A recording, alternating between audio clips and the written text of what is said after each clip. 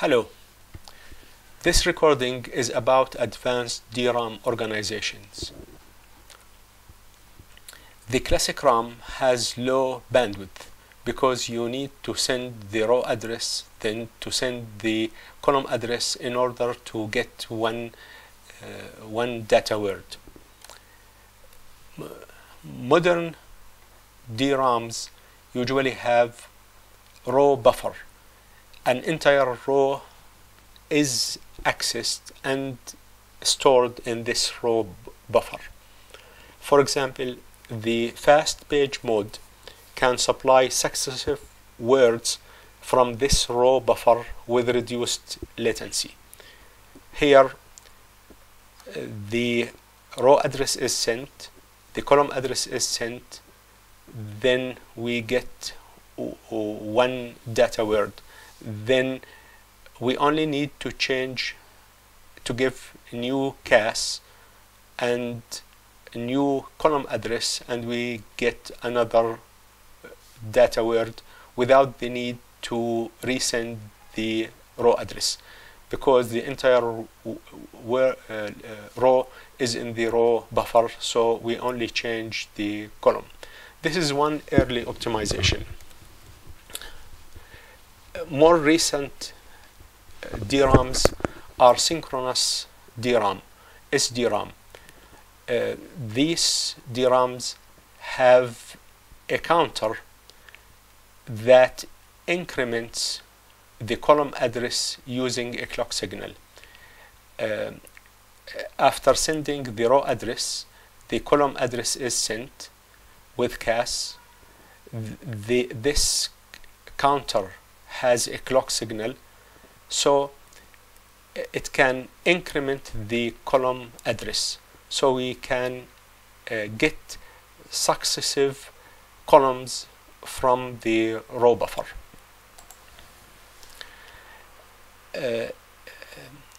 At the beginning, the synchronous RAM was single data rate.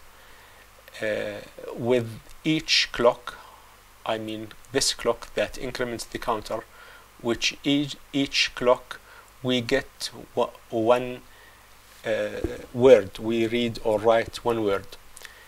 The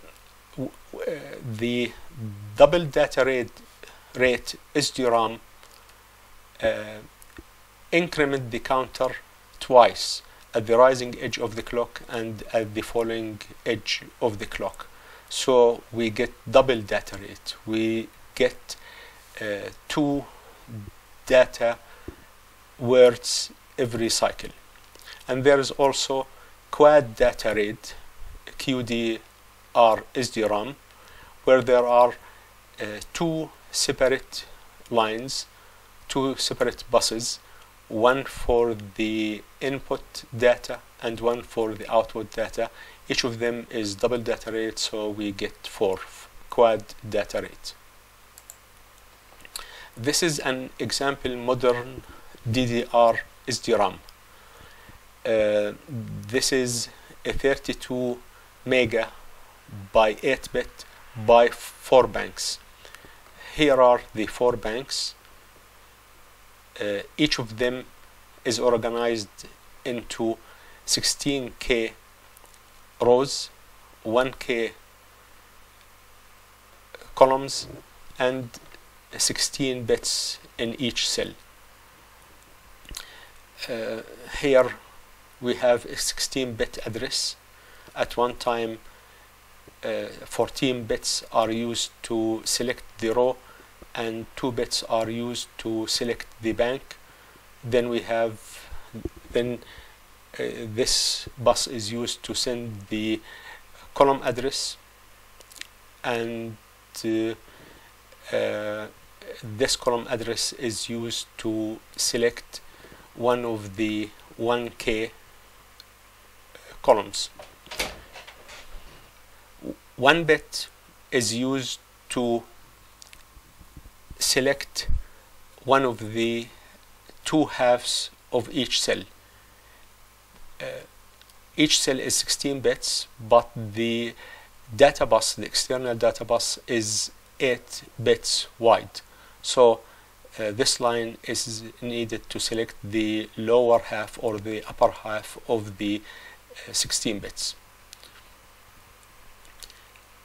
I'll zoom in. This slide shows a magnified view of the same chip. Here you have 4 banks. Each bank is 16K by 1K, and each cell is 16 bits. There is a refresh counter that selects one row and one bank at a time to have it refreshed.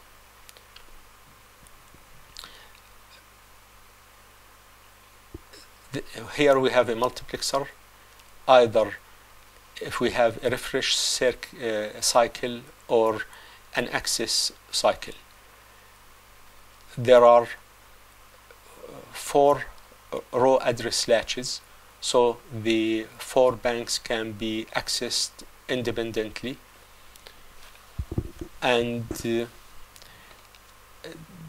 there are decoders to decode the 14-bit address into 16K select signals. Now also we have column address counter // the column address, the initial column address is stored here, and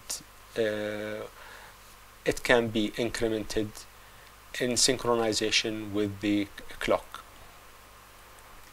There are also column decoders to select from the column address one of the 1K columns. This table shows the progress of DRAM generations with time from 1980 to 2012. Notice that the chip size kept, or the capacity increased exponentially with time. The cost per gigabyte decreased exponentially with time. The time to access a new row and column also decreased from 250 to 35 nanoseconds. Also, the time to access a new column from the same row decreased from 150 to 0.8. Notice that the improvement here is much better than the improvement here, and this improvement is illustrated in this graph. This is the improvement in accessing a new row, and this is the improvement in accessing a new column. To summarize, modern DRAMs use row buffer that allows several words to be read and refreshed in parallel. Synchronous DRAM allows for consecutive accesses in burst without needing to send each address. The counter keeps generating the next column address, which improves the performance. Also, modern DRAM organizations have multiple banks that allow simultaneous access of multiple DRAMs, which also improves bandwidth. Now, let's go to some calculations. How we usually increase the memory bandwidth. This is the basic organization. This is a one-word wide memory organization. The processor can read to the cache one memory word.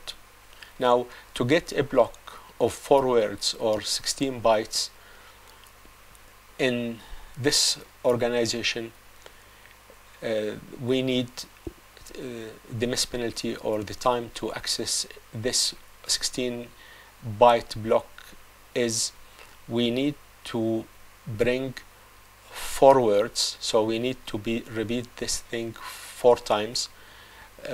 let's assume that we need 1 cycle to send the address, 15 cycle latency to access the DRAM, and 1 cycle to get the data on the data bus, which the total is 68 bus cycles.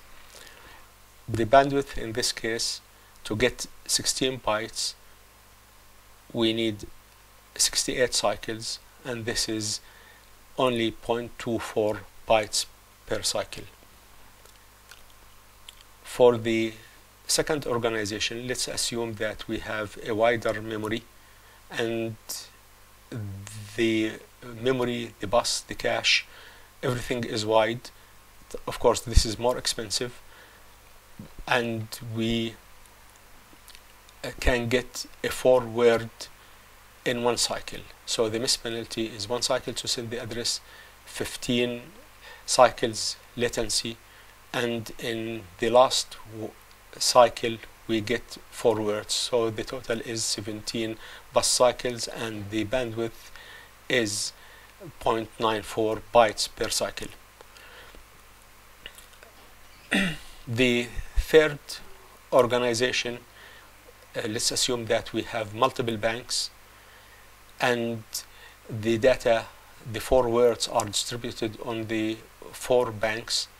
Then the miss penalty will be 1 cycle to send the address to the 4 banks, 15 cycles latency, and then in order to collect from the same bus 4 words, we need 4 cycles, which is 20 bus cycles. Here also we have good bandwidth. Now, for the modern double data rate SDRAMs, we need 1 cycle to send the address. Let's also assume that we need 15 cycles latency, but in the double data rate we get a word every half cycle, so the total is 18 cycles, and also this is good bandwidth. This is the end of this recording.